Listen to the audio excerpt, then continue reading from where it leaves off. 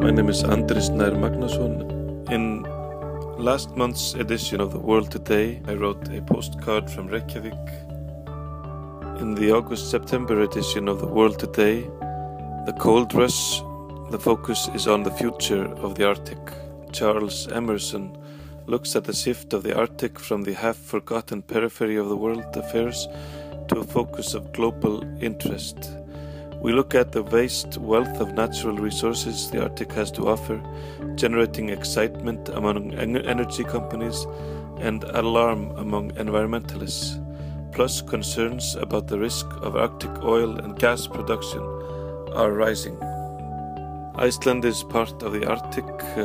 We can really feel effects of global warming in the rise of sea temperature, in the melting of the glaciers, in habitat loss of seabirds and the migration of new species of fish like mackerel that has not been common in our oceans before. And we can also see how our neighbors in Greenland are seeing opportunities open up as oil exploitation of minerals, iron interest from China, from South Korea, dealing with the EU and the former colony of Denmark.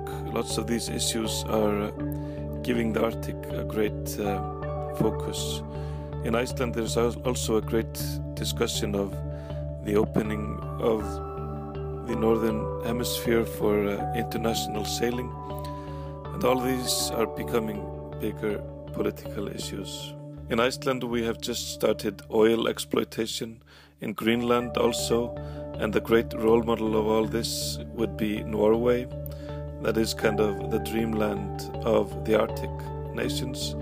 Everybody wants to be like Norway, wants to be rich, prosperous, and live this end of history life in the shadow of the black gold. Iceland does not seem to be very worried, or at least not in our major media, about oil exploitation or exploration or oil drilling the north shores of Iceland. There has not been great discussion of the risk or the difficulty, only hope or questions of how soon the money will start pouring in.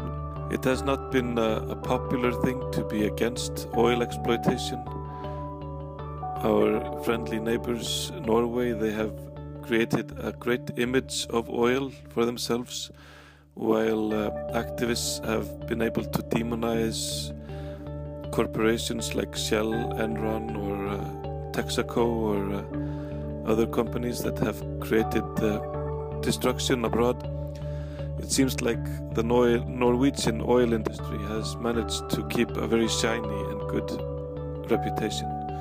So if Norway is taking part, then people feel safe. The great resources of the Arctic might seem like easy money for the nations, but nations like Iceland has seen that mega projects in the scale of mining, energy exploitation and oil drilling, all those mega projects can also bring in economic turmoil, short-term energy bubbles or economic bubbles that eventually can lead to a crash in the economy. The Icelandic economy crashed because of a mega project in the east where we were supplying Alcoa with 600 megawatts of cheap energy, causing great economic activity for 5 years, expanding the banking system, giving optimism to everybody, and eventually risk-taking, loan-seeking, and then the crash. The development in Iceland was only about 20% of the GDP, but if you look to Greenland, where they have the iron ore mine, where they have possible rare earth resources, and where they have also oil, each and every project of that scale is about 200% of the GDP of Greenland. So you can just imagine that if 20% of the GDP was enough to overheat the Icelandic economy, you can imagine what happens in Greenland if they start a project of 200% of the GDP. So goodbye from Iceland. My name is Andri Snær Magnason and you have been listening to The World Today.